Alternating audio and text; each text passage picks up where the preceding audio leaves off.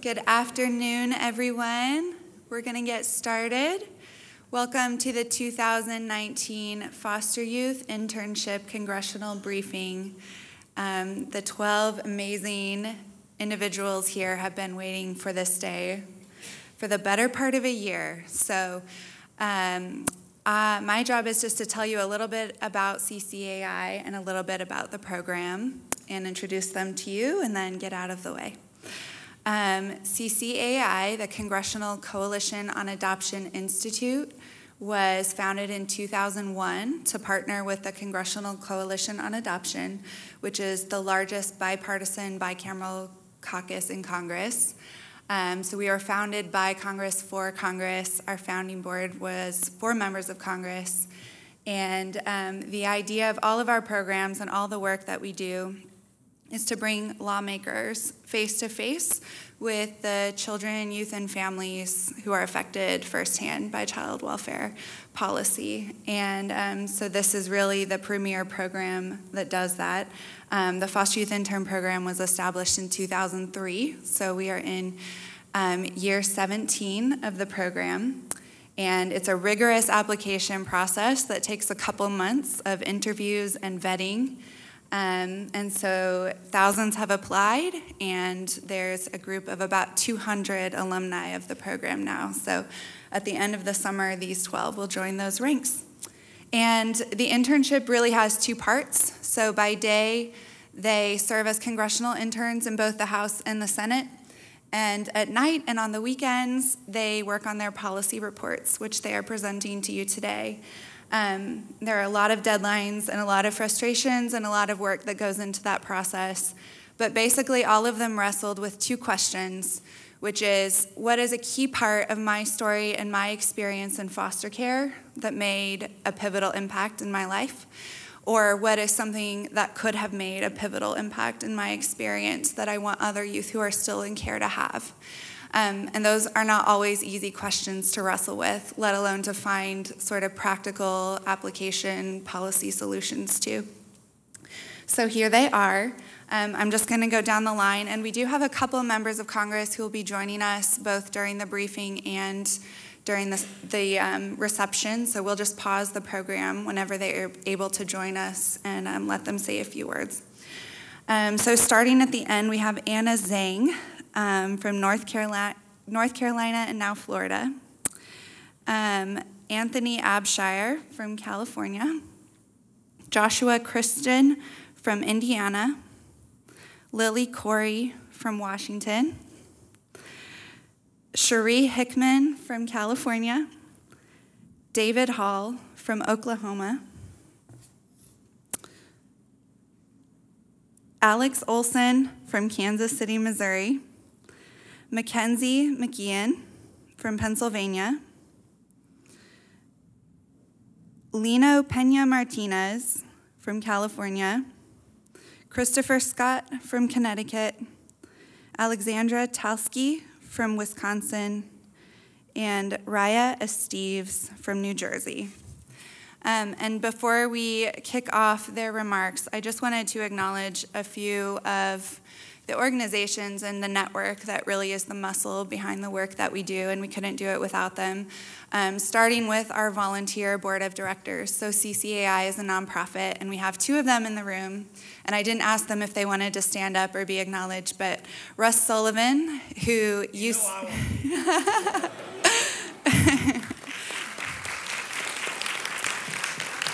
and our new board member, Rita Lewis. And so both of them... Rita just joined the board, and we're so thrilled because both of them served on the Hill. Our board is really an incredible, dedicated task force that helps keep everything going.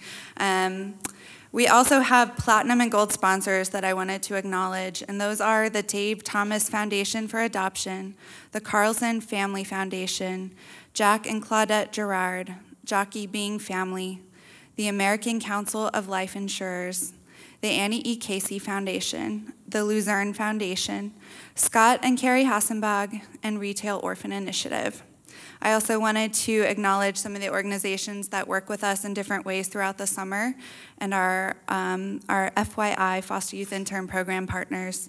That's Adams and Reese, Arnold and Porter, Brownstein, Hyatt, Farber, Schreck, One Simple Wish, the amazing CCAI staff, Case, and two others that I would also like to ask to stand, and that is Megan Lestino and the Child Focus team, Rebecca Roebuck and Mary Bissell. Would you stand?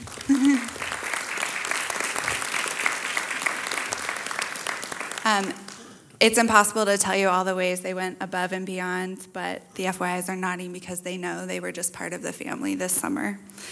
Do we have a member here?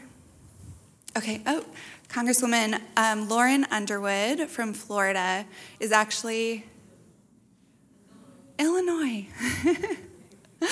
I downloaded a lot of member bios before walking over. Is actually one of our host offices this summer, and she hosted Anna, and so we wanted to have you come up and say a few remarks if you're willing. Thank you.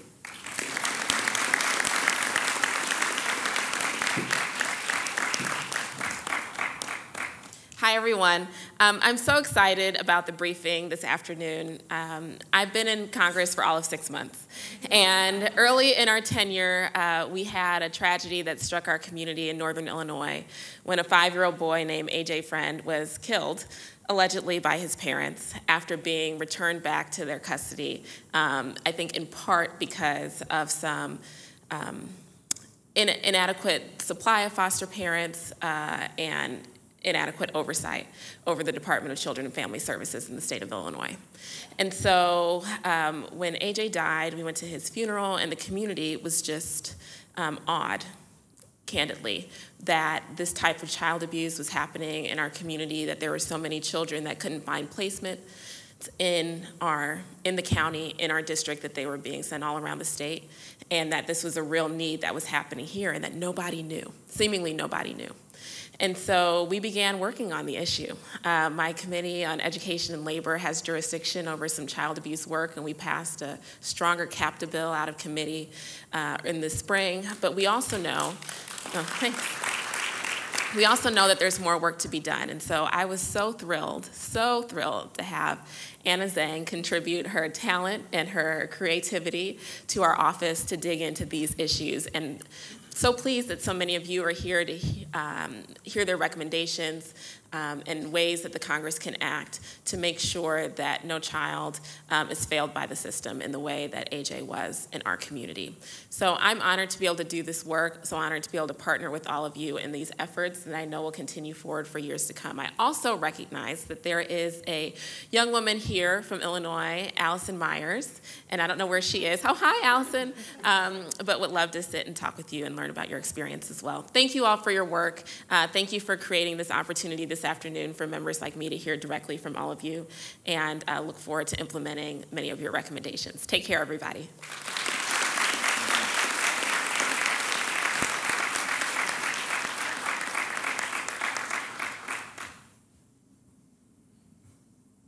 Thank you, Congresswoman.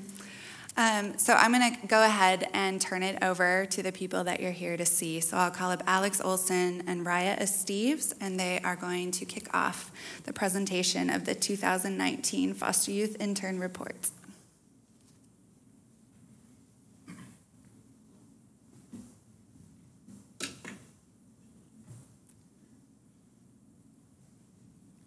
Good afternoon, everyone. My name is Alex Olson. And my name is Raya Esteves. And we are members of your 2019 Foster Youth Internship cohort. Today, myself and 11 of my colleagues here come to you speaking because we believe in a system of government that is receptive to the needs of the people. Our lives have all been shaped by our experiences in the child welfare system. The 12 of us speak to you today as partners. We understand that our expertise that come from our lived experiences and your platforms can truly create a better future. Each and every one of us has had a different experience, a different outlook on life. But all of us from the Congressional Coalition on Adoption Institute care, as you all do, about the well-being of youth in the foster care system. We urge that you listen as we echo the voices of not only us, but millions of youth that have been through and are currently in the United States foster care system. This is a powerful meeting place. You are all here, regardless of your differing stances on issues, to truly learn, to take note of our ideas, and to channel our combined passions to truly create real change for current and future youth. This summer, we have had the honor and privilege of bringing our stories to life, but beyond that, to bring them here. Thanks to CCAI, members of Congress, and the many individuals and organizations we've had the opportunity to meet with this summer, we have put together recommendations that encompass each aspect of the threefold mission of the child welfare system: safety, permanency, and well-being. I once had the opportunity to speak with a man who is wheelchair-bound and dedicates his life to public policy work. He made this point: we, at no fault of our own, cannot see the issues and gaps in policy if it does not disadvantage us. Therefore, we have to turn our eyes and ears to the people who are living with the side effects. We are those people. It is important to remember that the recommendations we have for you today are not the result of a research project or term paper, but the product of our lived experiences. Boundless futures, the idea of tearing down the many barriers foster youth face in their journeys to success. We hope that today you take the opportunity to learn about the gaps in our system, how they affected each and every one of us, how they affect those who cannot be at this table, and how we hope to see them change. Thank you.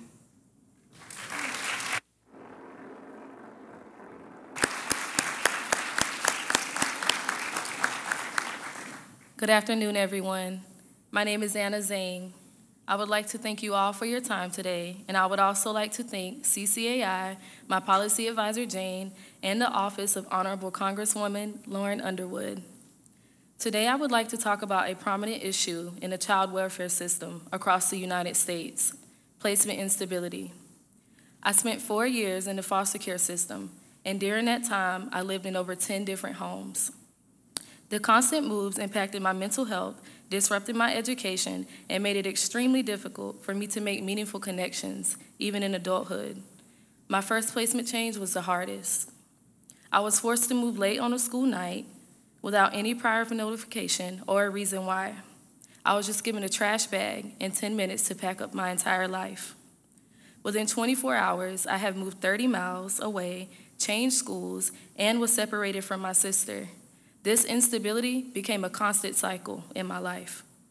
Many of my foster care placements were disrupted for two main reasons: the lack of compatibility with my foster family, or their disregard for my desire to remain connected with my biological family. The cycle finally ended when one foster parent took the time to get to know me. She nurtured the bond between my biological family and I by inviting my sister over for sleepovers and also inviting my dad over for holidays. She even made sure that I looked pretty for my homecoming high school dance. For the past 10 years, more than 130,000, or approximately 37% of foster youth, have experienced 2 or more placements each year. There is a need to implement innovative strategies to minimize placement change for youth in foster care. The first placement a child encounters should be the best and the last placement. First, Congress should require all states to expand the use of matching technology and innovative solutions as part of their Title IV-B diligent foster family recruitment plans. The matching strategies should consider such characteristics as family dynamics, placement, age, and special needs. Studies have shown that using this technology to match youth to prospective foster care placements reduced the changes by 22%. Second, HHS has already established the Center for Excellence in Foster Family Development to help some states improve foster and birth parent partnerships and increase successful reunification, but the center does not go far enough. All states should be required to plan for and report back on how they are supporting these relationships and access the technical assistance they need to succeed. Finally, youth in foster care should have a meaningful voice if a placement change should occur. Current law requires states to provide youth starting at age 14 with a case plan that includes a list of rights with respect to education, health, and other important matters. The federal government should require all states to include the right to notice of placement change removal and a review process as part of that list. To go further, a law should restrict particularly traumatic placement moves between the hours of 9 p.m. and 7 a.m. Today I shared my story, which is just one of many. I have provided the facts and possible solutions. I urge Congress to act. By adopting my recommendations, Congress can make these important changes and improve the lives of children in the foster care system. Our children are our future. Thank you.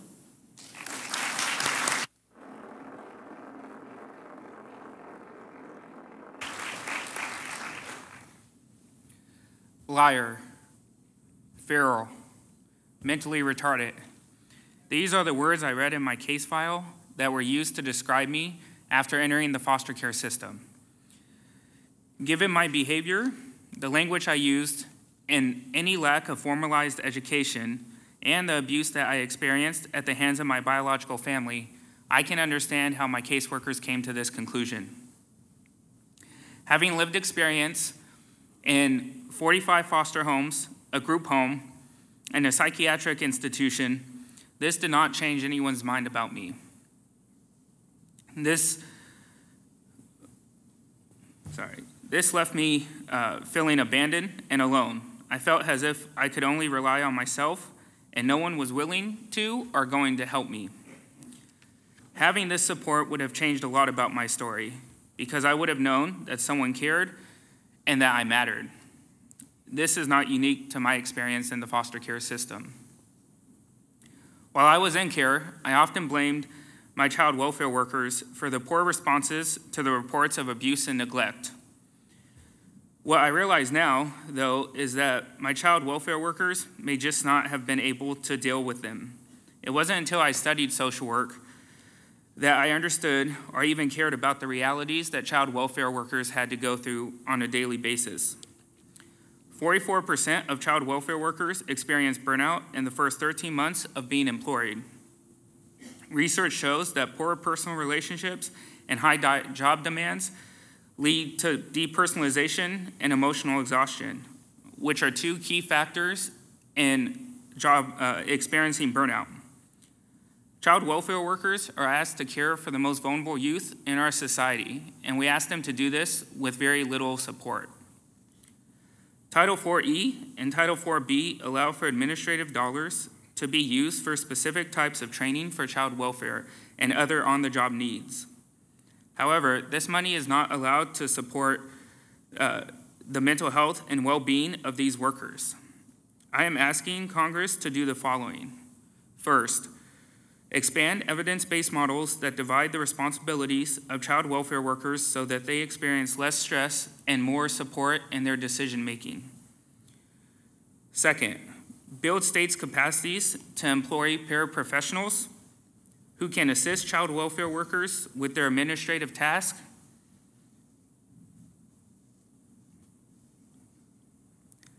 Using Title IV-B and IV-E funds. Finally, fund a Quality Improvement Center research study that consists of foster youth, foster parents, and child welfare workers to determine what is working well in the foster care system and what needs improvement.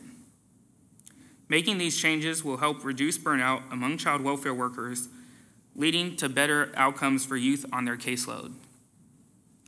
I would like to thank CCAI, my policy advisor, and the Office of Congressman James Langevin, who hosted me this summer, for allowing me to be here. Thank you.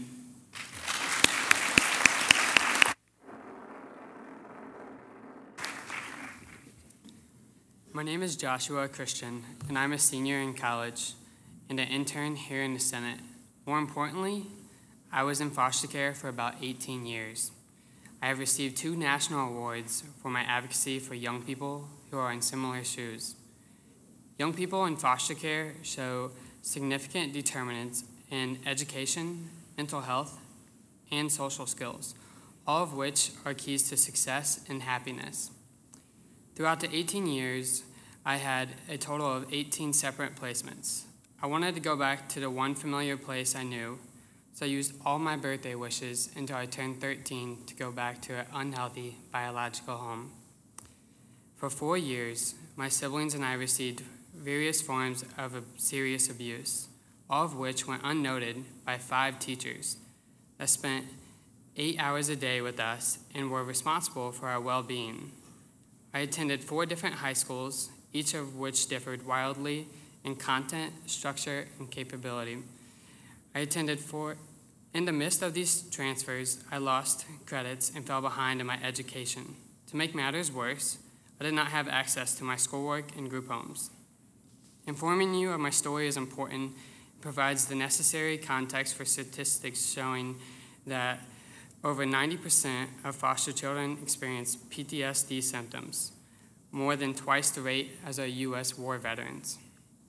This might also explain why 25% of foster children receive neither a high school diploma or a GED, more than twice the rate of the general student population.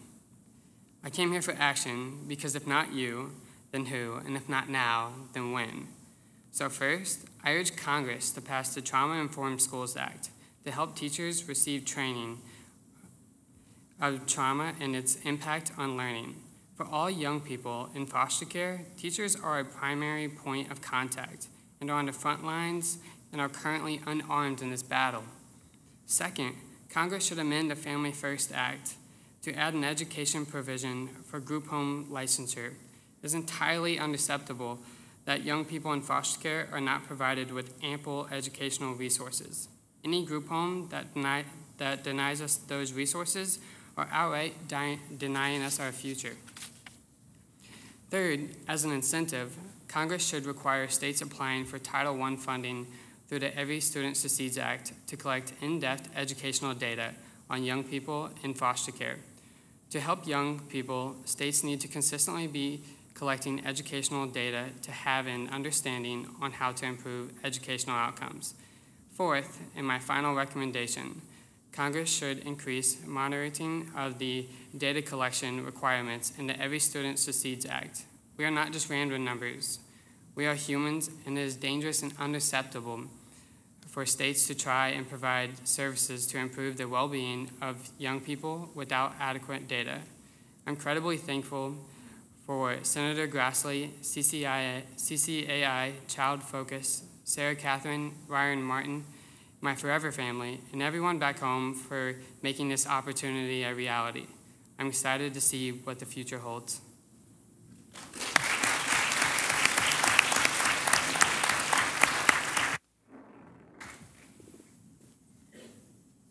For as long as I could remember, my parents struggled with domestic violence, incarceration, poverty, and substance use. Those struggles tore through my family, eventually leading my brother and me into foster care with my aunt. Even though my aunt was caring for 2 of her own children and working a full-time job in childcare, she opened her doors to us and became our kinship foster parent.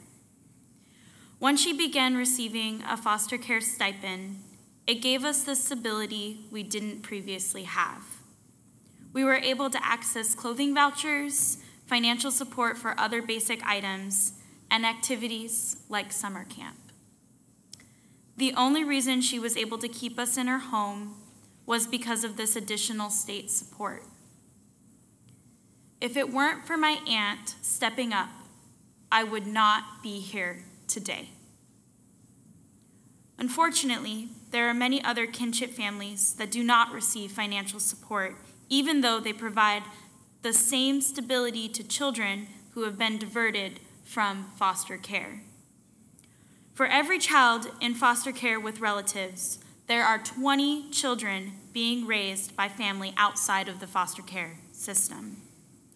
These families provide the same care as foster parents and deserve access to the same services that other kinship and non-relative foster families receive. The Family First Act provides funding for important prevention services for children living with relatives. But the list of eligible services should be expanded to include legal services, childcare, and money for basic needs. These are critical necessities that families don't often have extra funds to cover. Next, there should be a child-only Supplemental Nutrition Assistance Program, or SNAP benefit. The high cost of food is a huge issue for relatives who are already financially vulnerable. Just as there is already a child-only benefit provided by Temporary Assistance to Needy Families, or TANF, Congress should create a similar benefit for food assistance to help children being cared for by relatives. Finally, previous legislation like the Fostering Connections Act and the Family First Act recognize kinship navigation services as a vital tool for helping kinship families access services in their communities. However, even states that have developed a strong kinship navigator models have struggled to build an evidence base for these programs. Congress should authorize a quality improvement center that identifies the components of an effective navigator model and evaluation strategies that states can use to better serve families. Kinship families help keep children out of foster care, and they deserve the same supports as foster parents. By adopting these recommendations, Congress can ensure that more children remain safe and stable with their own families. I'd like to thank Senator Patty Murray, the Office of Education and Help, and CCAI for the opportunity to speak with you today. Thank you.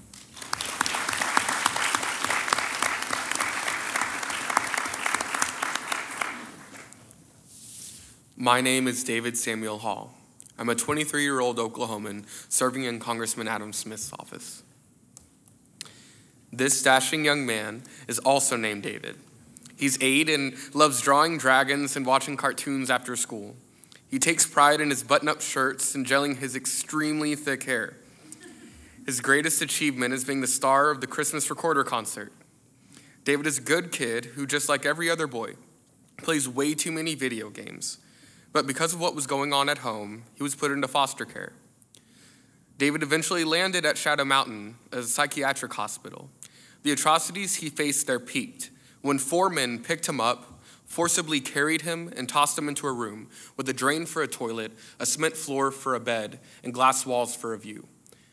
David had less privacy and less dignity than a zoo animal. David's story, my story, is just as relevant now as it was when I was re-traumatized. That same place racked up over 120 child abuse allegations in recent years. And Oklahoma's Child Protection Agency still left kids to face the wrath of that hellhole this year.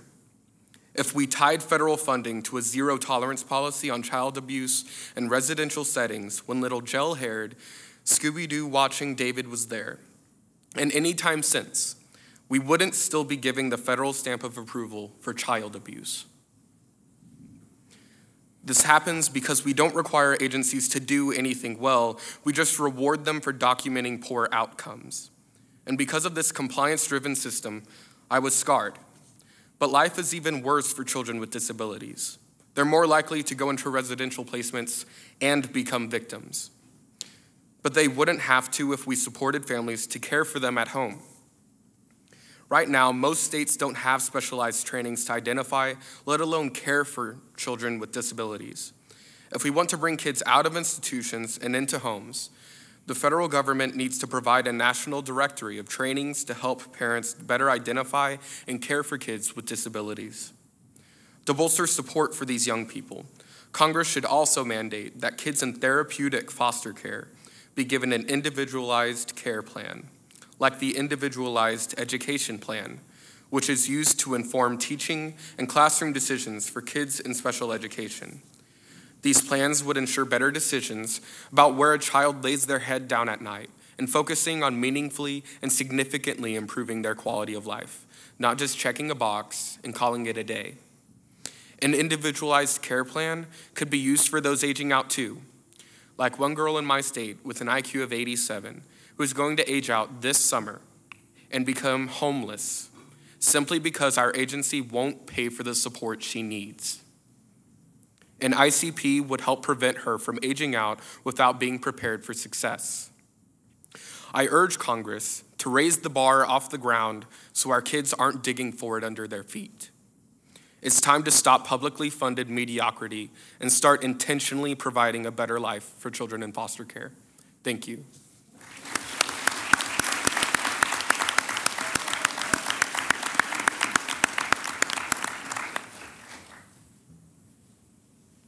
Hello, my name is Raya Esteves, and I'd first like to thank my loved ones, CCAI, and Congresswoman Vicky Hartzler's office for all of the contributions they have made to my development this summer. I am so lucky to have been adopted, or at least that is what people tell me when I share my story. I am grateful every day for the family I am a part of. However, when I was 11 years old, my brother posed the most impactful ultimatum of my life. Would you rather have infinite access to resources or change your last name? As a young girl who grew up to believe drugs were more important than me, who grew up too fast, taking care of my sister, parents, and myself, and who grew up to make a life-changing decision at the age of 11, this girl wanted nothing more than to be part of a real family. So I decided to become an Esteves. But changing my last name did not address the many adverse childhood experiences, or ACEs, I experienced in the years leading up to my adoption. Possessing 4 or more ACEs puts one at extreme risk to experience severe long-term social and emotional consequences. Studies have found that more than 50% of foster youth experience 4 or more ACEs. Among the many consequences of unaddressed ACEs, the process of identity formation is hindered. This can be a difficult and draining task for foster youth who may have never received closure from their biological family, came to terms with their experiences, or accepted their current situation. Throughout my life, I had to make decisions about who I was and how my story would shape me. Counseling was expensive for me and my family, making treatment unattainable. Yet as I grew older, I recognized how desperately I needed to heal from my past in order to live an overall healthy life. I learned to become resilient, but the consequences of my unaddressed trauma follow me through every stage of life due to the lack of support and intervention from the child welfare system. I encourage Congress to acknowledge their responsibility to the well-being of children beyond permanency by first requiring all states to implement a final needs assessment for the mental and emotional well-being of all youth achieving permanency to ensure success beyond placement. And second, requiring all states to offer emotional support services until the age of 26 to all youth, regardless of length of time in care, by amending Title IV-B to designate funds specifically to post-adoption assistance. Implementing these would allow youth to have a respectable amount of time to heal from their trauma, learn effective coping mechanisms, and continue on living an overall healthy life. Thank you.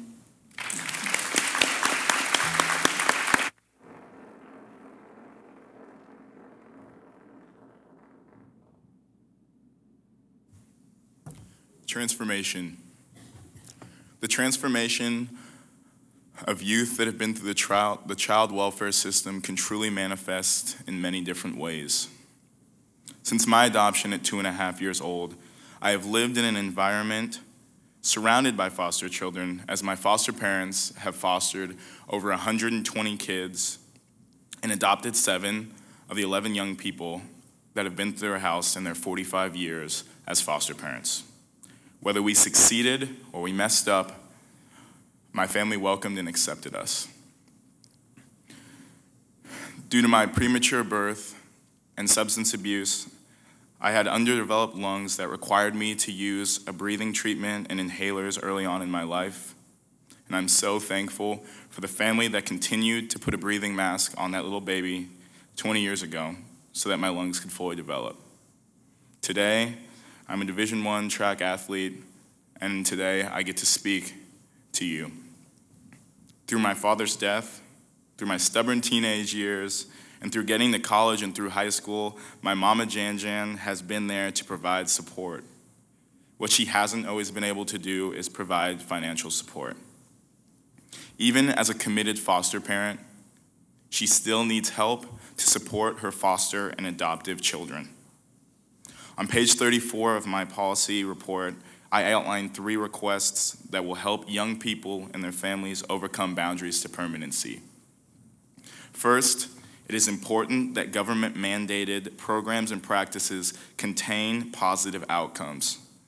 I'm asking that Congress include language in their next fiscal year 2020 appropriation package to scale a nationwide evidence-based program that is focused on recruitment, such as the Wendy's Wonderful Kids model.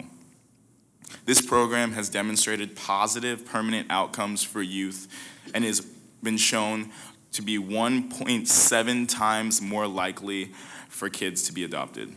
This program is currently regionally focused, but has the capacity to be fully integrated into systems nationwide. Secondly, I ask that Congress administer a national survey to both adopted youth and their parents during the first year of adoption. This would be used to identify post-adoption needs and gaps in support. And finally, several members of Congress, including my amazing host office this summer, Senator Roy Blunt of Missouri, have introduced the Adoption Tax Credit Refundability Act of 2019.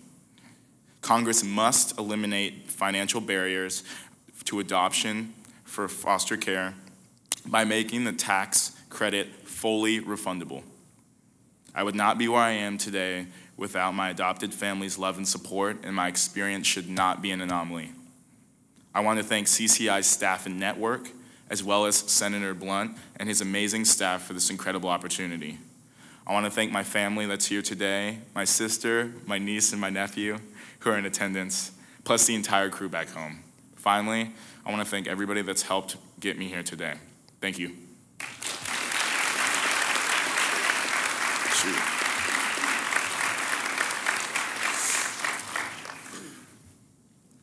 I remember being dropped off at college for my first day of freshman orientation. My first day in my college dorm was also my last day in a foster home.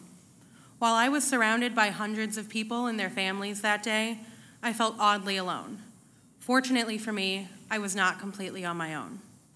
An independent living program funded through the John H. Chafee Foster Care Independence Program continued to provide me with financial assistance. My federally funded education and training voucher was used completely for my tuition, but the independent living program helped me with other essential expenses, such as my phone bill, food, and toiletries, through a monthly college stipend until I turned 21. Partly because of the help this program provided me, I was able to graduate college a year early and will be heading to law school in the fall. During my time at college, I also had the opportunity to participate in the Luzerne County Juvenile Justice Mentoring Program that allowed me to connect with others in foster care as both a mentor and a role model. Most of these foster youth dreamed of going to college, but had very real concerns, such as a lack of financial support and being able to keep up with their fellow students. Approximately 32% of foster youth apply to higher education institutions, but less than 10% make it to graduation day. These national data and the experiences of my mentees have driven my desire to help more foster youth achieve their goal of successfully completing training or education beyond their high school diploma. Today, I want to use my seat at this table to urge Congress to 1, amend the Chafee program to extend financial assistance for current and former foster youth in higher education programs from 23 years of age to 26 years of age, because education and training vouchers are often not enough to cover non-tuition expenses. 2, require states that receive Title IV-E foster care funding to provide educational workshops for foster youth that outline the extensive process of applying to and financing college, including information about the FAFSA, the availability of loans, and tutoring services. And finally, 3, Pass legislation that will streamline the process higher education institutions use to verify independent student status for financial aid by allowing a wider variety of sources to be used for verification purposes, as current Senate Bill 789 does. Making improvements such as these will help to eliminate some of the many obstacles foster youth experience during their college and ensure that foster youth have a chance at a brighter future. I would like to thank CCAI, my policy advisor Beth Kurtz, and Senator Bozeman's office for hosting me this summer. Thank you.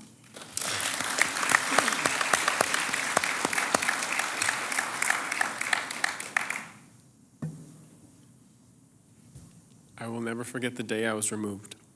My sister and I were put in the back of a patrol car and sent to an orphanage. I was living with my mother at a homeless shelter for victims affected by domestic violence. I asked myself, what did I do wrong? Is this my fault? Does my mom not want me? I was 5 years old. The punishment did not fit the crime. To this day, that messaging rings loud and clear. I knew the bad guys. They always sat in the back of the patrol car. So as I entered the child welfare system, in the back of a patrol car, I felt like a criminal. The threat of involvement with the justice system was always looming above me. And as a young person with many struggles stemming from the trauma of my childhood, it's almost as if I was destined to become a multi-system youth. And I did. In high school, I was playing with a toy gun, no larger than an eraser, when I got in trouble, and I was immediately handcuffed outside of my classroom, taken to the security parlor where I sat for the whole day, still handcuffed, while they thumbed through the pages of a book to find anything that they could possibly charge me with. It is too easy for this to happen to foster youth. The bar is set lower for multi-system youth, meaning that outcomes are worse. No national data exists on how many kids cross over from child welfare to the juvenile justice system, and vice versa. In fact, multi-system involvement itself there's no consistent way or uniform way to monitor, track this multi-system involvement. The overall appropriations for delinquency prevention efforts have fallen in recent years. So states simply do not have the resources they need to focus on preventing and meeting the needs of youth who cross between these systems. And so I'm asking Congress for a three-part solution to this matter. First, to increase appropriations underneath the Juvenile Justice Delinquency Prevention Act, or JJDPA, to allow states to improve prevention programs for multi-system youth specifically, simply to bring appropriations closer to the authorized level. Second, to require that Title IV state plans include information on their efforts to provide prevention services for multi-system youth. And third, to request a report from the Government Accountability Office to examine the prevalence of this issue and to identify best practices. In the simplest sense, as a multi-system youth, I got lucky, and I flourished, and became the individual before you today. But while I'm fortunate, I recognize how easily it could have all fallen apart. My brothers and sisters deserve what I have, my happiness, my gratitude, and I want to guarantee that they get it. And when I say brothers and sisters, I don't just mean in the metaphorical sense as foster youth. I literally mean my foster siblings. They had the exact same recipe that I did with very different outcomes. And if we understood this issue and funded prevention services for multi-system youth, then I might have never become involved with the justice system in the first place. And imagine where I'd be without the barriers that come with being a multi-system youth. Thank you.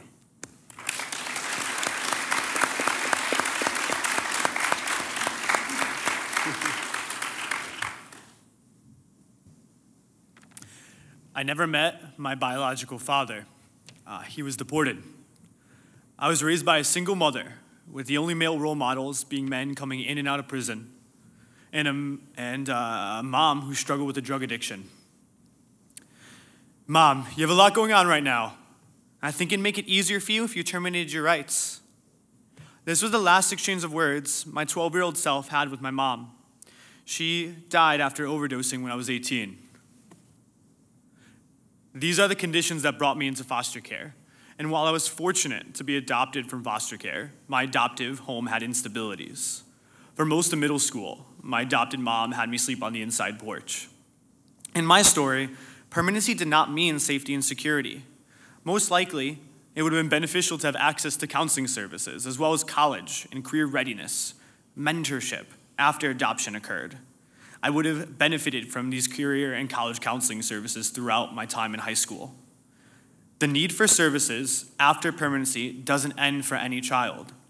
Therefore, Congress should extend the resources provided through the John H. Chafee Foster Care Independence Program to all individuals who have been adopted from the foster care system, regardless of age.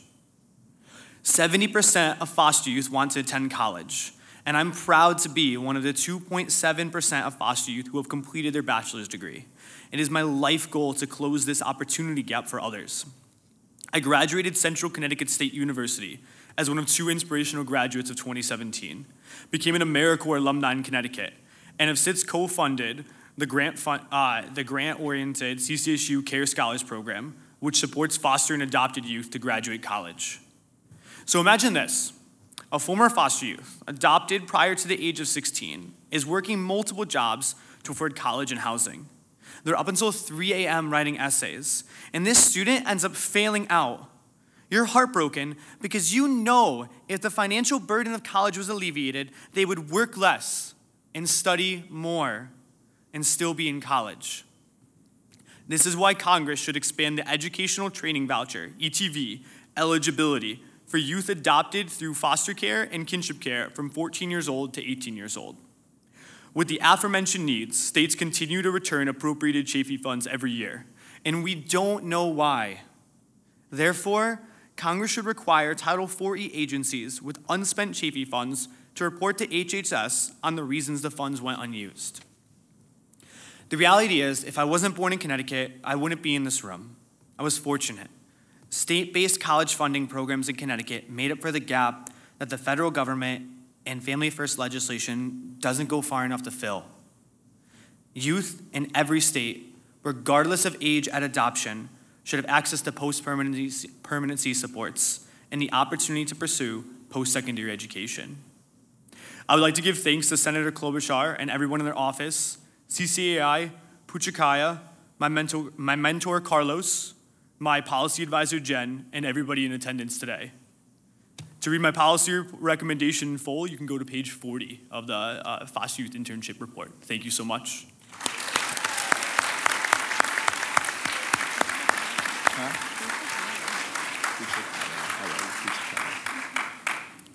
Child Protective Services took me out of the home of my drug-addicted parents when I was only 8 years old. What followed was a chaotic period where I became isolated from my siblings and suffered significant instability. Even after going to live with my grandma and finding some stability, I still longed for a place where I could be recognized for my hard work and personal achievement. School became that space for me, and my passion for education eventually led me to pursue a college degree. I struggled with financial aid and housing and rarely felt emotionally supported through college. There were times when I felt unprepared for exams because I was preoccupied with navigating the challenges specific to me as a former foster youth in college. In the end, I was able to overcome these difficulties with the help of an admissions staff member who is passionate about helping former foster youth. I achieved my dream of becoming a college graduate, but for many others in my situation, one or more of these obstacles would be enough to prevent them from graduating. There is a serious problem that affects a lot of foster youth. Only 20% will enroll in college, and only 3% will earn a degree. This is a serious problem, and it's clear that something is getting in the way. However, there is good news. The laws designed to financially support foster youth are improving college enrollment. The bad news is they have no impact on graduation rates. Because programs in supporting former foster youth through college do not collect enough data, we do not have the information we need to address this problem. I would like to present the following policy recommendations to help Congress improve graduation rates for current and former foster youth. First, Congress should commission the Government Accountability Office to research and write a report on the outcomes for former foster youth in college. The report should include recommendations on how to improve their educational success and college completion rates. Second, create a national database to collect data related to college outcomes of former foster youth. All federal programs to support former foster youth in institutions of higher education should submit relevant data to the federal government. And third, establish and fund a competitive grant program through HHS to enable institutions of higher education to create, expand, and evaluate support programs for its students who are current and former foster youth. My experiences made it clear to me that former foster youth do not lack the potential for success, only the support to help them navigate their educational paths. I am here today to tell you that Congress must address this problem to ensure the long-term success of former foster youth.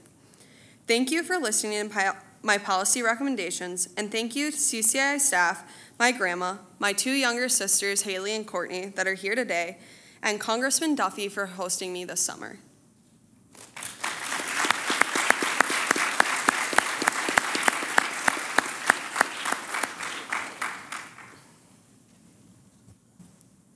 I've never felt so defeated until the day I received a call from the debt collector. It was the day I learned the art of negotiation, pleading that they wouldn't send the money that I owed in unpaid medical bills to my credit, because a low credit score means that I'll be ineligible for student loans, and no student loans means I won't be able to finish my education. My name is Sheree Hickman, and I'm a graduate student at Washington University in St. Louis, working on a master's in social work and another in social policy. Like a lot of students, my dream is to graduate, but every day, this dream is threatened by the thousands of dollars that I owe in debt. It took 3 years before I was officially diagnosed with epilepsy.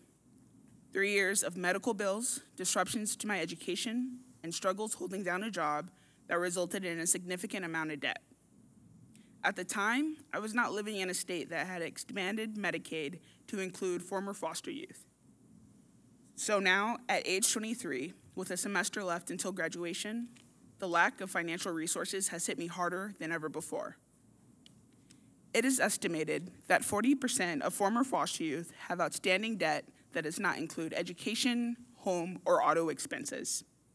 Yet the federal government has taken steps to provide financial literacy to former foster youth through the Chafee Foster Care Independence Program. And under Chafee, a separate source of funding was established for the Education and Training Voucher Program, which provides vouchers up to $5,000 a year to attend an institute of higher education. Although I participated in both programs, the financial training proved to be inadequate, and the Education and Training Voucher Program failed to provide me support beyond tuition. Many states, however, have leveraged Chafee funding to combine financial literacy and the opportunity to save funds through programs called Individual Development Accounts, or IDAs. IDAs are similar to savings accounts, in that foster youth who participate get to put a portion of their money, and that money grows over time. But the piece that makes IDAs unique is that once youth make a withdrawal from their account, that money is generally matched at a 1-to-1 ratio by public and private dollars to help fund tuition, housing, a vehicle, employment, and emergency expenses.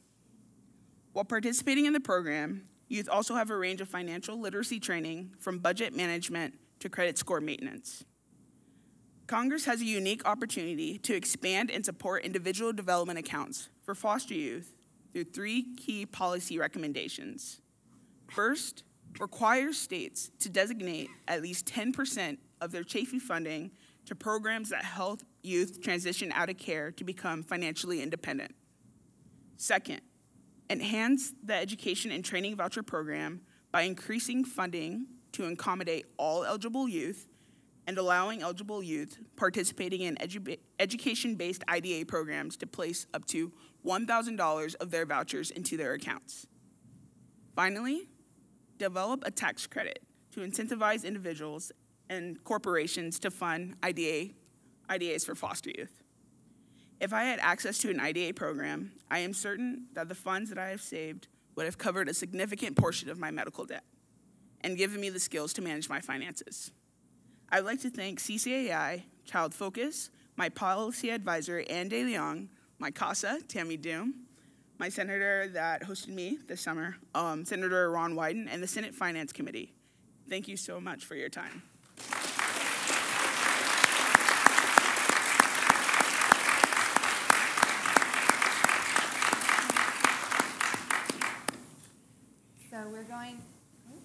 We'll have our FYIs close us out in just a moment, but we wanted to acknowledge Senator Wyden from Oregon, the ranking member on Senate Finance.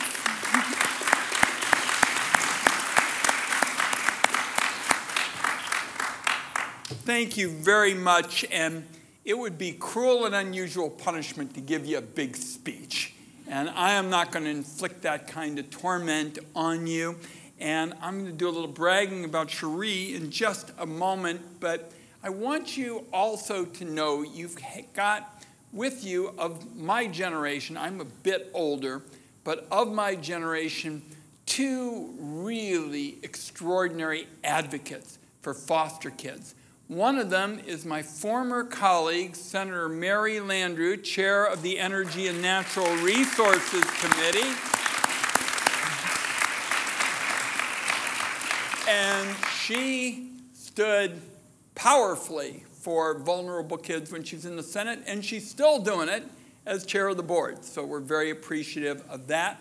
And also in the front row is Russ Sullivan, who was a staff director of the Senate Finance Committee and was constantly, year in and year out, looking for ways to push the rock up the hill to create more opportunities for vulnerable young people. And that's, I think, where I want to come in just very briefly because it kind of relates to Cherie's good work.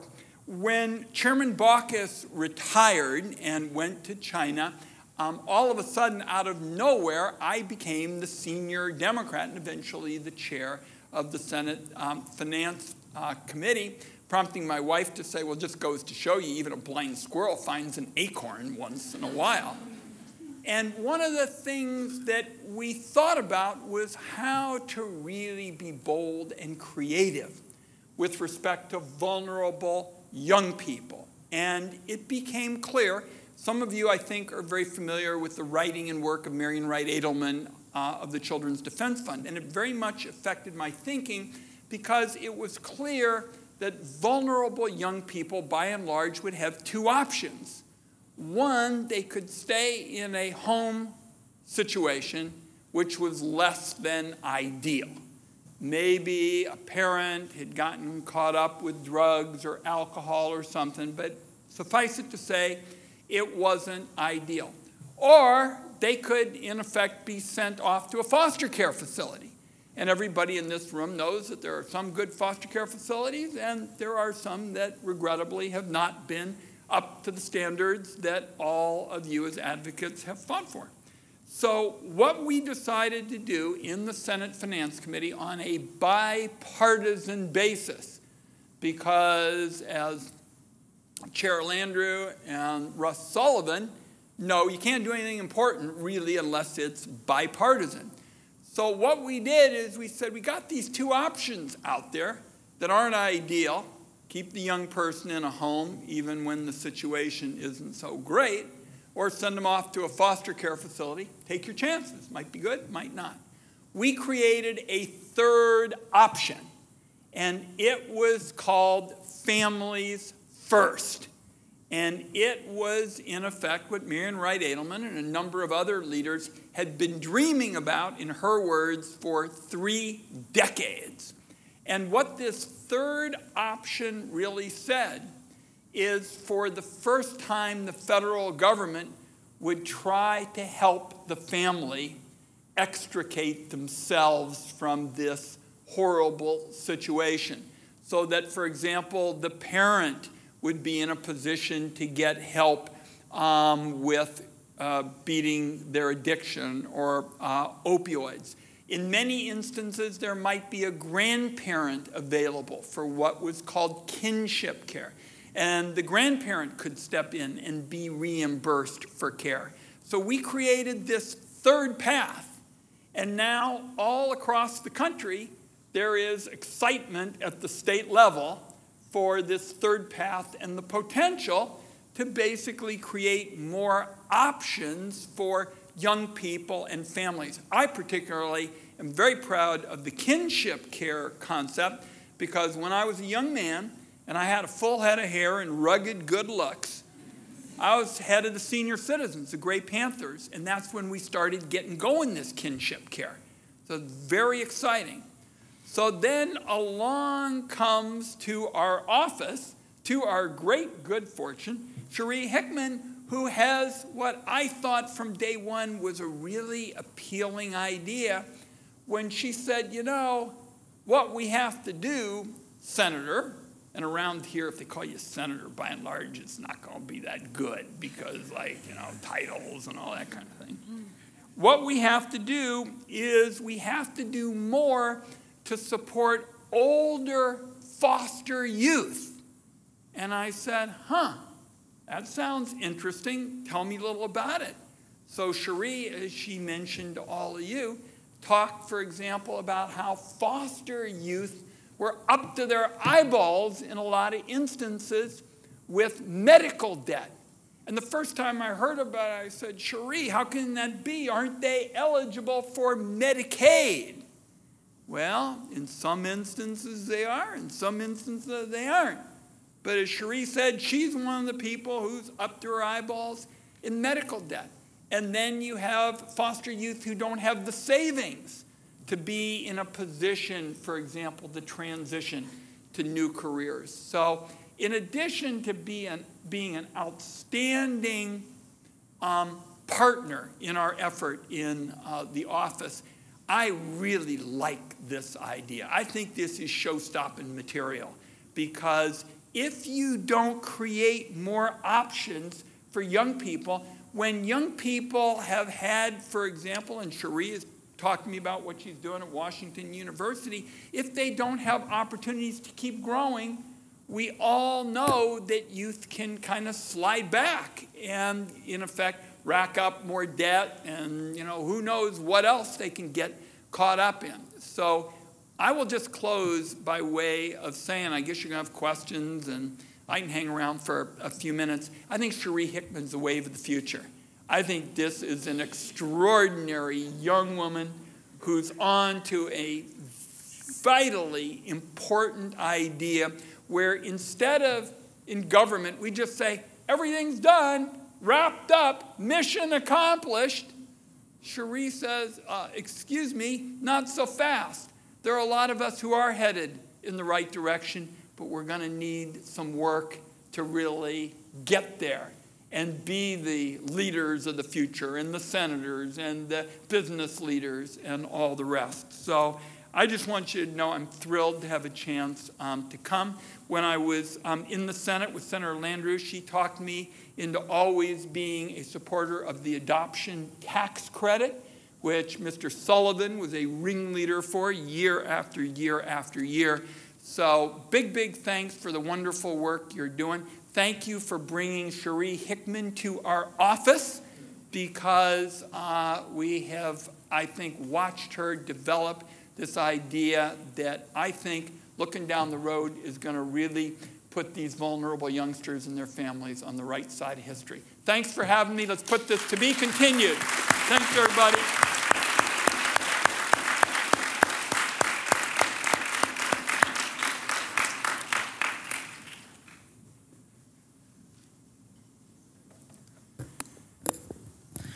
Once again, my name is Mackenzie McGeehan, and I want to thank all members of Congress and their staff present today, all of the policy advisors, and the dedicated people at Child Focus and CCAI. Given our backgrounds as former foster youth, it is easy to see how each of the 12 interns at this table are so invested in child welfare. However, I believe our investment comes from somewhere more than just our pasts. While today we all identify as former foster youth, this label only describes a small part of our stories. We are teachers, caseworkers, advocates, future lawyers, and politicians. We are Republicans, Democrats, and Independents. Our passion comes from far more than our experiences alone. It comes from a desire to offer foster children the same opportunities that their peers are offered. It comes from an internal knowledge that while it is wonderful for us as individuals to have graduated college and be labeled the exceptions for doing so, that label ultimately signifies a failure of the child welfare system. Child welfare is a bipartisan issue. It is not left or right, as many issues are today. It is a fight to defend those whose voices aren't quite loud enough to fight for themselves. It is a fight to be the voice that over 400,000 children in foster care need. We are honored to have been given the opportunity to be that voice here today, and honored that so many people outside of the child welfare system are willing to fight alongside of us.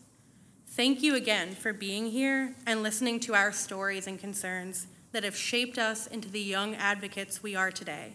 Thank you.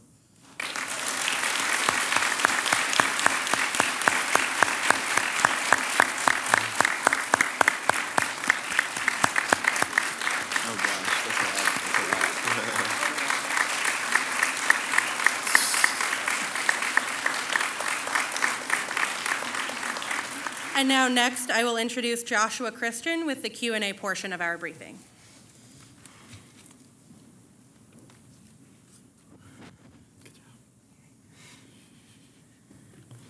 So now we're going to take some time to open it up for any questions or comments you may have for us.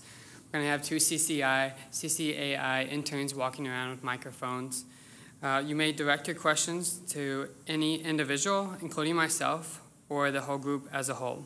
I will note if there are any inappropriate questions that I think will be harmful for the group, I will skip over them.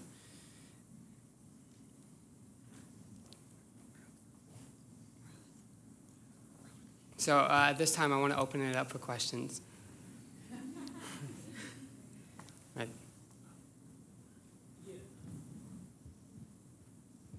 John Shimano with the Child Welfare League of America. Just curious, as you all started your internship, you had some ideas of what you wanted to study. Is there anything you learned over the course of the last several weeks that really kind of surprised you or influenced what your final recommendations were? Just open to anybody, I guess. David. I would say the surprising amount of things that aren't already law. Right? So again, with disabilities, right, we did IDEA way back when, ADA a little bit with that, and we still have a third of the population in foster care with disabilities, and we don't have law on foster care about kids in care with disabilities, right? It's a very large population, and there's been no law to address it. Just that was, I think, the biggest thing to me. Alex? Was somebody else going first? Did Lena want to go?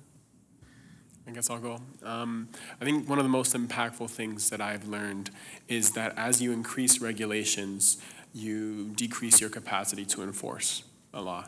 And that really honed in, and it's that federalism issue of the conundrum of how can we get something done and force states to do something, but also painting them with a broad stroke to be accommodating for the situations that we can't anticipate. And getting to the local and federal policy to apply down on a local level, I think, is a conundrum that is significantly misunderstood on a massive scale. And that was something that I completely did not know about until coming here, until having that exposure to the legislation. Anyone else? Right there. Thank you. Megan Thompson with Senator Rosen's office. I've also heard a lot about, you talked a little bit about mental health and other health needs, but the care coordination for foster youth is something that we've been looking at for a while, and I've never gotten a straight answer for who should be coordinating that? Should it be the Medicaid? Should it be your social worker? So I'd love to hear from you. Who should have that responsibility to make sure you're getting counseling, that you're seeing the same pediatrician, that your foster family knows if you have asthma?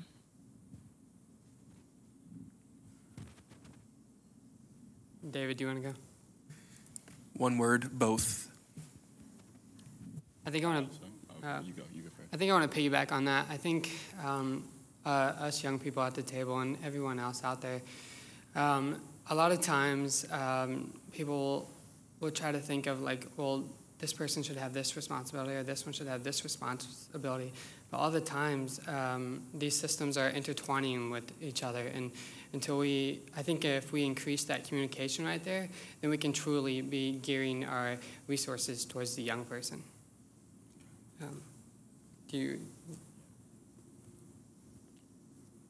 If my light will turn on.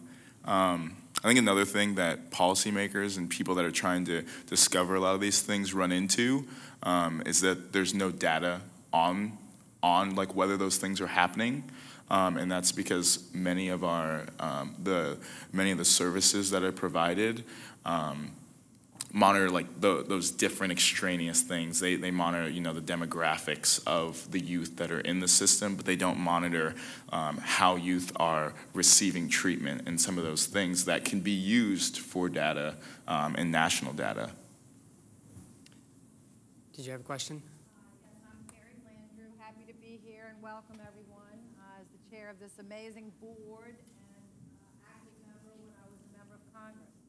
My question is, how many of you had a CASA, Court-Appointed Special Advocate, or Guardian Ad Litem, which is a national organization? Can you raise your hand? Okay, so about half of you, raise them high, about half. Could one or two of you comment on how that worked for you or didn't work? Mackenzie, then Anna. So I actually interned underneath a judge, and I did an entire project based on foster youth about where I asked them how they appreciated their guardian ad litem, if they wished there was something else they could do for them, where I compiled their names anonymously and actually re-provided it out to the guardians ad litem so they could sort of hopefully improve on what they were doing.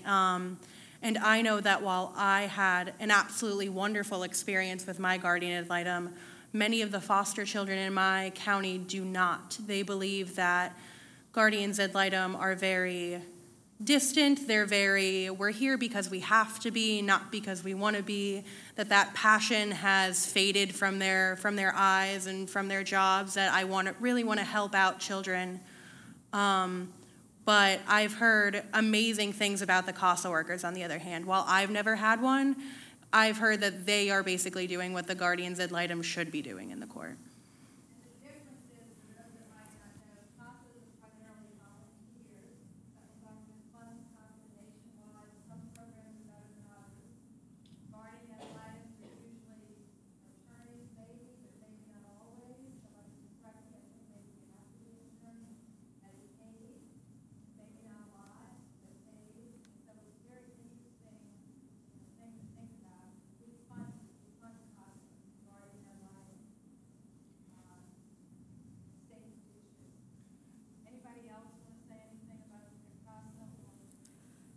Throughout my time in care, I had a lot of guardian ad litems. Like many other things, there's a high turnover rate. And to my understanding, my guardian ad litem was a volunteer. And I will say that while my guardian ad litem was helpful, they do have restrictions and limitations on how they can help you. So maybe evaluating that. And also in Florida, I worked on recruitment material for guardian ad litems because we're not providing a diverse pool of guardian ad litems for the children that we have in foster care. Sheree. Hi. Can you guys hear me okay? Okay. So yeah, my CASA is actually here today. And so I'm from California, and I entered care when I was 16. And I've been through a lot of placements and about like 3 different social workers, but my CASA has filled in gaps that I can't really like expound on. In California, we have a very loose kind of, we don't really have as many restrictions as in other states in which CASAs can and can't do. So, you know, my CASA, you know, kind of took me to appointments or, you know, moved me into my college dorm, helped me pay for stuff. But I also went to school in Arkansas where they did have really restrictive CASA laws. And in Arkansas, every child has a CASA.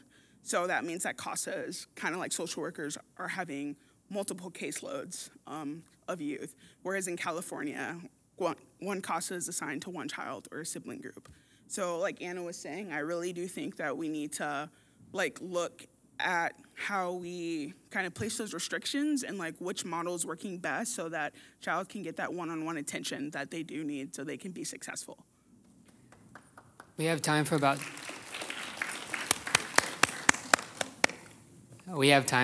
2 more questions. And after this, we're going to be sticking around. If you want to approach us one-on-one, that's totally fine too. Over here. Hi, this question's actually for you. So I'm a school social worker in Kansas, and it's for a Title I school. So our district just a year ago hired social workers to come in to work with students based on behavioral health and mental health. How would you ensure, if this went through, how could Congress or the Senate ensure that teachers were adequately getting the training for trauma? And how could you monitor that they were utilizing that with students? Yeah, so I think if the act would pass and teachers would be required to have this training, I think it would help young people, especially when they're growing up through care, because oftentimes we're kind of focusing on the needs of young people when we're aging out of care, or just, for me, it was a domino effect, really. From first grade and up, if I would have received services at a young age, maybe I wouldn't have graduated high school barely not knowing how to write a paper, right?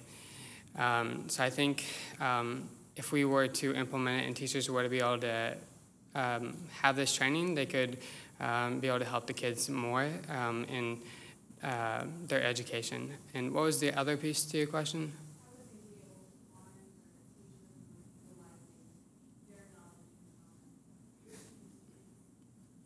Chris, do you want to answer that piece? I think that would be a really complex answer. So if you want to talk to me one-on-one after this, I'd love to. But Chris, did you want to respond too? Yeah. So for what it's worth, I might be postulating a little bit, but I used to be a school teacher. I taught 5th grade, and so I think first and foremost, so the school district I was in was high needs, inner city, and so we were required to do trauma-informed instruction, and we would go through trauma-informed training, and so teaching is already a highly evaluated profession right now. So I don't know if how this would be implemented in the sense of, again, this is why I think I'm postulating, but how this would be implemented in an effective way that doesn't overburden the teacher as well, but potentially through the classroom advising, when you have a principal come in and sit down and you're evaluated in that sense, it could just be one more metric. Like, do they notice trauma-informed instruction if it's necessary in that instance? Is there something going on? Do you have a foster youth in this particular setting that is currently showing high-risk behavior, and did that teacher respond with a trauma-informed approach? And so that would probably be the most restrictive pathway to implementing that. Anthony, did you have a comment? As someone who will have their MSW in 4 months and someone who's published in the neurobiology of trauma, trauma gives you a very unique skill set, not one I'm recommending any of you go get. However, utilizing that skill set instead of trying to force youth to adopt a whole new skill set goes a long way to helping their brain form around something they already know. You make those connections from a negative to a positive. So instead of being like, oh, you're hypervigilant, we can't have you in class. Okay, hey, go take a lap, come back, sit down, do something like that. Pay attention to what that skill set is and what that can actually be used as a positive rather than looking at it as a barrier to success of these youth. And that's one way you can actually do it. Are these teachers actually utilizing the skill set rather than saying, okay, shove 40 youth into a classroom, okay, are they, teaching math through a basketball court or whatever? Like, what different tools are they using rather than just saying, oh, the district is tying my hands and this is too hard for me, so I'm suspending the youth? We have time for one more question. We'll do him to him. Go ahead. We'll group back around for you. I'm a former FYI alum from 2017, so great work. I just want to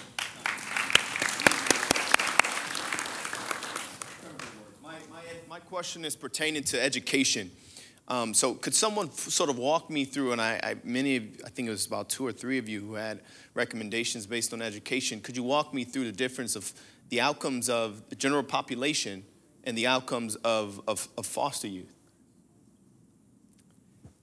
Chris, go ahead. Thank you.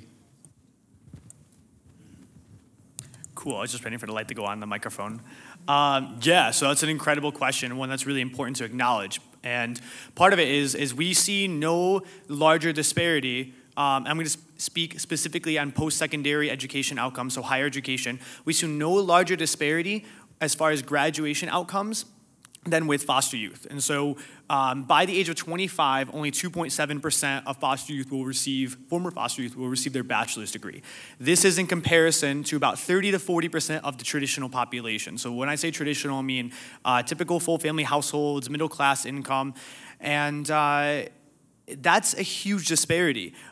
Even when you look at low-income households, it's about 11% graduation rate. So even when you control for income, or when you're considering that variable, we still see a bigger disparity with former foster youth and former adopted youth as far as post-secondary education outcomes than we see even with other traditional students and low-income college students, and which is kind of why it fills the void. And just to kind of say one more thing on that, it's if we don't pay for it now, we pay for it later, right? So we also know that there's incredibly high incarceration rates. About by age of 21, 14 to 15% of foster youth will experience incarceration. They'll experience, about 20% will experience homelessness.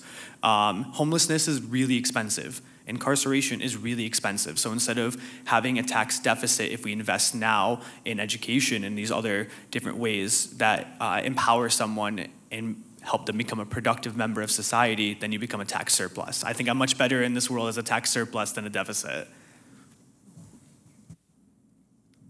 And just real quick, if anybody comes to me afterwards and they would like these statistics, I'm more than happy to share any sources. Anthony, did you want to make a comment? Yeah. In addition, we don't look at youth who've been through trauma as needing extra support. Oh, if you're special needs, then you get an IEP and all this stuff. If you've been through trauma, then you're a burden to your classroom. You're a barrier to your teacher having a successful classroom. And so rather than looking at them as a burden, look at them as someone who needs support, like we do with veterans, like we do with anyone else who doesn't come from a traditional background and is in education, whether that's K through 12 or post-secondary, and give them that support. I'm a veteran and a foster youth and have an ACE score of 10, and yet here I am about to graduate with my master's degree, an accomplishment that should have never been warranted. And so, it is possible. It's just what frame of mind do you use when you're approaching these youth? Great, thank you. There's still more. I saw more hands in the audience. Go ahead, Alex. So I just like to add that if you look at former foster youth in higher education and just the data that exists on the outcomes of former foster youth, it doesn't really exist. And we really base what we know on a study from 2011 in the Midwest, which doesn't account for what it looks like across the United States and also doesn't account for what it looks like now. We're collecting data on disadvantaged groups, racial groups, first generation, low income, but we're not collecting data on foster youth. So how are we supposed to address the problem if we don't have the evidence to address it? And so that's something that really needs to change, and that's across higher education and also in high school and in elementary school. We don't have that data to address the problem. Anna, did you have a quick comment? I didn't do my policy report on higher education, but I just want to reflect on my experience in Florida. I received a full ride to college, and I get free tuition until I'm 28. And as I reflect on the stories of my peers, they weren't offered this, and I also received additional support until I was 23. So those support services made sure that I was successful in my matriculation throughout college. In addition, my campus established a liaison, and that person was responsible for making sure that my financial aid documents got through and was processed and things like that. So I think that if you're sitting in here wondering what you can do to help us obtain higher education, that it would be, of course, funding and establishing that person on campus for these youth. Great. Thank you. Give these guys a round of hand of applause. All right. At this time, I want to welcome Bethany Haley up to the stage.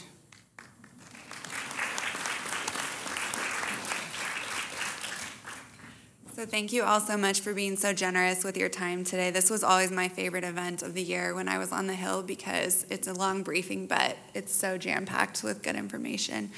And I happen to know that a couple of the staff who have brought past policy recommendations and carried them forward into law are actually here in the room.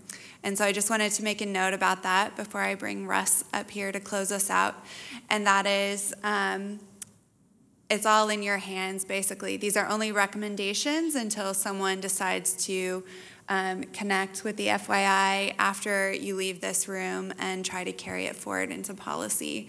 And so we hope that you'll join us in the reception. We have an hour-long reception in the back of the room, and please don't leave before connecting with at least one of these awesome people who've become part of the CCAI family this year. And with that, I'll bring Russ up.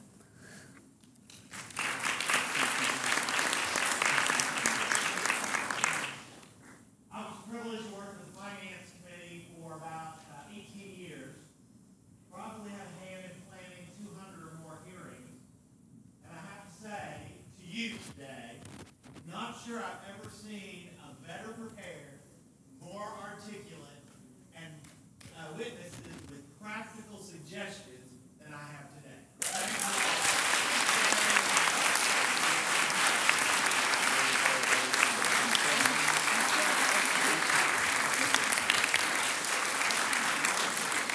Now, there's a couple people I think we need to acknowledge that will facilitate the reception that we're going to have in the back. First of all, if you are not from Washington, D.C., if you are a family member of one of these young men or women up here, you were a teacher, you were a CASA, you were a guardian ad litem, you helped them on their journey, we want you to stand right now. We want to thank you. We want to be able to introduce them to you. Thank you all for coming and for your support. Thank you very much. Second, there are a number of offices here in the Congress who invested a lot of time in these young people today. You saw a little bit of that today with Congresswoman Underwood and Senator Wyden here and Representative Hartzler. So I want to acknowledge those of you who work for some of them. So let's first start in the House of Representatives. We have 6 offices that help facilitate their internship. So if you work for Congresswoman Hartzler, Congresswoman Underwood, Congressman James Langevin, Congressman Richie Neal at the Ways and Means Committee, Congressman Adam Smith, or Congressman Sean Duffy, and you're here in the audience today, if you would please stand so that they can thank you today.